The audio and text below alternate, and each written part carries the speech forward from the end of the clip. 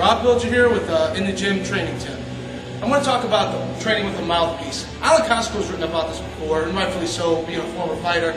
He understands firsthand what the benefit of training with the mouthpiece is. Very overlooked, something so simple, but yet effective.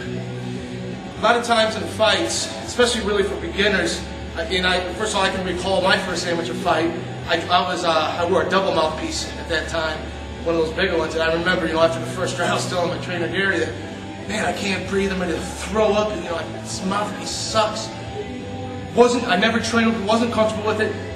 Fight night, you gotta be right, and to have that problem, to take your focus off the fight was nuts. I ended up winning the fight still, but it was very hard, so that was years ago that I started training with the mouthpiece to get comfortable with it. These little single mouthpieces you can get at Walmart, wherever, just, put it in your mouth and really jumping rope, hitting the bags.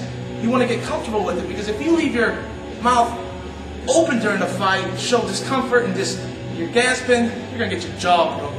You're going to get hurt. So really just get comfortable with it and just pipe down, work the heavy bag while training with it.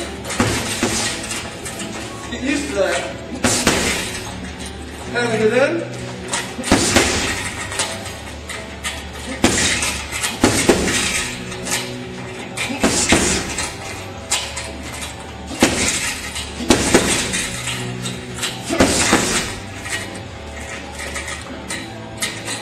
Adds a new dimension to your training. Very often overlooked, as Alan Costco could tell you, I could tell you, really all the other trainers out there, Jesus Smith could tell you, you want your fighter to be right. If you fight, you want to be right. Another thing too is the groin protector. You see fighters during fights fidget with their trunks, they're not comfortable with it on, it's not too tight. Train with it, shadow box with it, put it on. Once again, fight night, you gotta be right. Why wait until the fight to really get a grasp with it? You want to wear it during sparring, but even during sparring, a lot of guys fidget with it. I tell my fighters, if they see the other guy doing that during sparring, get on them, because sparring is to be right for a fight, and you're doing the other person, another fighter, a service by getting on the show. Hey, protect yourself at all times. There's no place right in the ring. In the gym is the time to get everything right, to get all the kinks out. Wear this once again, hitting the heavy bag, shadow boxing. You don't want to be, say I'm sparring with somebody, fidgeting with it, trying to go like this, you're going to get smoked. Get comfortable, put it on, move around with it, feel like the tongue.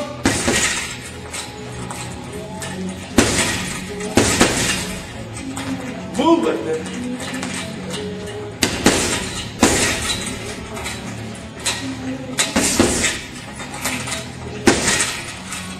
You don't even act like it's... You get used to training with it on, you don't even act like it's on. Once again, when you fight, you gotta be very focused on what's in front of you. Not about thinking about your mouthpiece, I can't breathe. Not about, oh, this groin protector doesn't fit, this sucks. Once again, training, get all the kinks out, that's what you use it for. So that's a training tip. Once again, go on the site, check out my Ultimate Boxing Workout DVD, which covers the basics and beyond.